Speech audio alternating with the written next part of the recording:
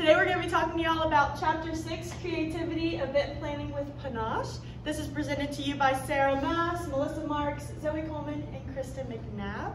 So all of us daydream in class all the time, and while most of the professors think that you're wasting time and you're not paying attention, we're going to talk to you guys about why it's actually fostering your creativity and why it's important to do this regularly throughout your lifetime. A couple of the topics we're going to be talking about today are creativity, the definition of this, and diving a little deeper into what it means to be creative. Fostering creativity, why it's important to continuously foster your creativity throughout your lifetime and how this can help you later on. Creativity in the environment, school environment, work environment, anywhere you're at, it's important to be creative in multiple different ways. The creative process, this differs for everybody, and we're really going to talk to you guys about how we're all different and why that's important and how this process could be different. These are just a few of the main ones that most people have. And barriers to creativity, and we're going to dive a little deeper on what exactly that means with barriers to creativity. So, what is creativity? Creativity is the development of ideas explained by new combinations or regrouping and restructuring elements that involve thinking.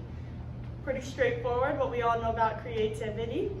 So what is the #1 goal? To produce events that people will enjoy and remember. What's important here is that you know what the client wants, and most importantly, you know what the client needs. Sometimes clients may think that they want something that doesn't necessarily have a reason for it. They just want it and they don't know why they want it. And it's important to work with them and understand what they really need instead of just what they want in a appropriate way. Play with relative topics and themes. Everyone needs to be creative in their own event and their own theme, their own topic. Do some research on it. Dig a little deeper with the client and see what they like, what they dislike, till you find that perfect theme for them that you can really go big on for the event. So fostering creativity. This is really important when you're being creative because creativity is not just something that you're given at birth. You have to continue to foster it throughout your life. And this is really important, especially for event design, because everyone needs to have different events. So you want to gather information from sources. This could be online, this could be the client themselves, who the client is planning this event for. It doesn't really matter. You need to get some information from outside sources. You can't just go into it with a closed mind. Organize so that you can work with the information. Staying organized with event planning is a huge, huge thing because the minute you get unorganized, the event is going downhill. It's important to stay organized, to work with the client, for the client, and in the best way, time effectively possible. Lastly, take a break, walk away and come back. We've all hit those walls when we're studying. We all know what that's like. Sometimes it's best to walk away, take a mental break, come back to it later, and you're gonna have way more ideas this way. Believe it or not, they've proven that taking a break from thinking improves your creativity. You're gonna come back rejuvenated and ready to go. So creativity within the environment. Okay, so creativity within the environment. We're going to talk a little bit about what that means and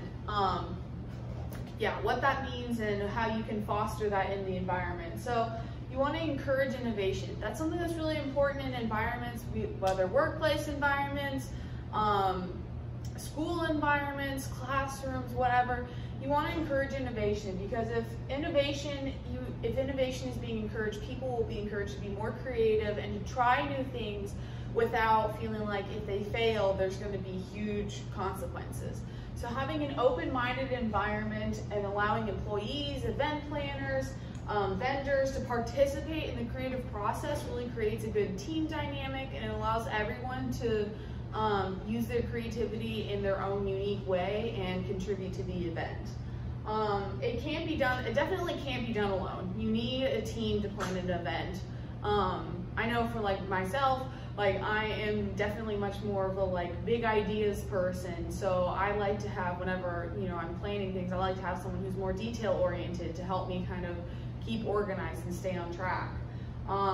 And the result will be that employees will be more motivated to stay committed to their work and to participate and put their best effort forward if they feel like they're valuable and their creativity is important and it's needed on the team. You're gonna feel, if you feel valued, you're gonna feel like you want to keep participating, keep giving, keep being creative because it's important.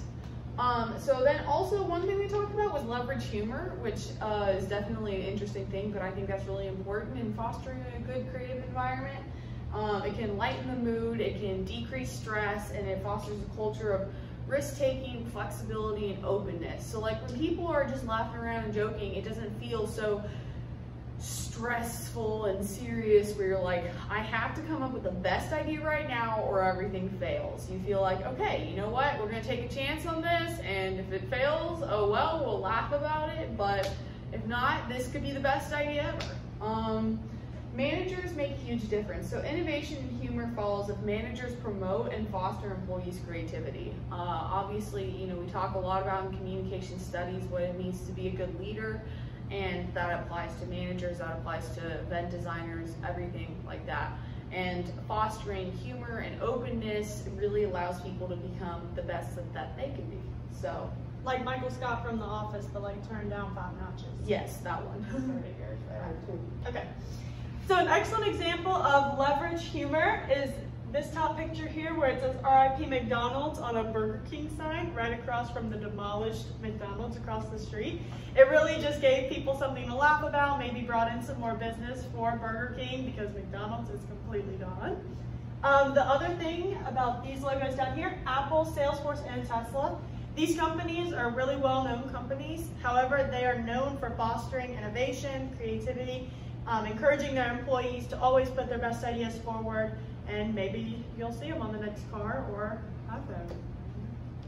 So the creative process, we're going to talk a little bit about the creative process. And again, like Zoe mentioned, these are just like general creative process steps. These aren't everyone's exact creative process, so don't feel like you have to be locked down into this. But first one, to get your creative juices flowing, relax. Take a deep breath in, do something you enjoy, get your brain flowing, and that's where your best ideas are gonna come from. Because if you're like stressed and you're like, I gotta get this in and it's gotta be good, you're just gonna come up with just the bare minimum, something you've seen before. But if you're just allowed to relax and really let your mind flow, you can come up with some really amazing stuff. Step 2, immerse yourself with the client and the company and know their business and their culture. So attend their meetings, talk to their employees, hang out at their office, like get to know the company on like a more human level. Because one event that might work really well for one company is not necessarily going to work well for another company. It doesn't mean it's a bad event, but it just means it doesn't fit the company's persona, what their vibe is, you know, like every Gen Z person. Brainstorming. So come up with ideas, but don't feel like you need to make a decision then. So like, come up with a bunch of ideas and make a decision later. Allow yourself the room to think about things and come up with different ideas, but not have to make a decision. And step 4 is examine the idea versus via 6 thinking hats, which we have a little picture up here of these thinking hats. So you gotta have your facts hat on, your emotion hat, your benefit hat, your ideas hat, your planning hat, and your judgment hat. All 6 of these little hats, you don't have to have actual hats, but like that'd be fun too. All 6 of these metaphorical hats are important parts of creating an event and process.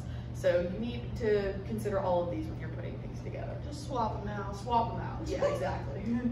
So some barriers to creativity. So habits.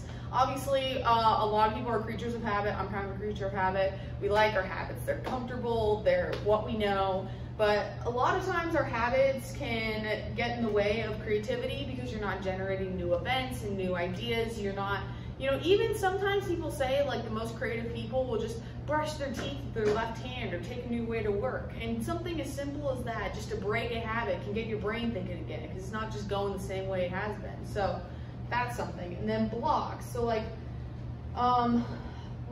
blinds event planner from understanding and then analyzing the problem and how to fix it. And then emotional. A lot of them can be emotional blocks. They're like situational blocks. So like, you know, time constraints, team members who aren't willing to help. But there are also emotional blocks like fear of messing up, fear of taking risks, feeling like you're going to be a failure, that it all rides on you. Just, you know, like little emotional blocks. We had a company who did a business conference at a science museum. It was just a business conference. But it was cool that they did it at a science museum. It was kind of a unique and creative way to get their employees out and looking at something different, so that they could kind of like foster some new ideas and some creativity within their company, which I thought was really awesome. And especially because like in between talks, you could go look at dinosaurs, which is cool.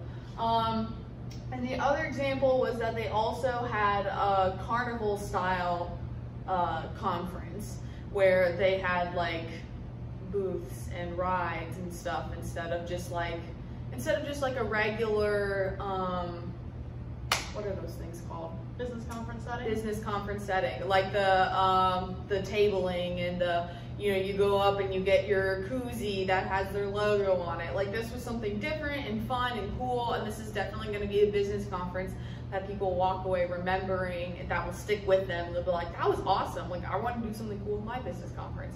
So that was definitely, those are two examples of ways to foster creativity and something that can be very ordinary. So anyways, that's kind of our presentation on creativity, and some final thoughts that we wanted to take away, that we wanted you to take away from our presentation were: try not to get stuck in your old ways, and feel free to branch out and create different events out of, even if you feel like you're gonna fail, just go for it and really try to push yourself beyond your comfort zone, because that's the place where you're going to be most creative and grow the best. So I hope you've learned a little bit about creativity. Thanks for watching, and go out there and do something new today. Bye!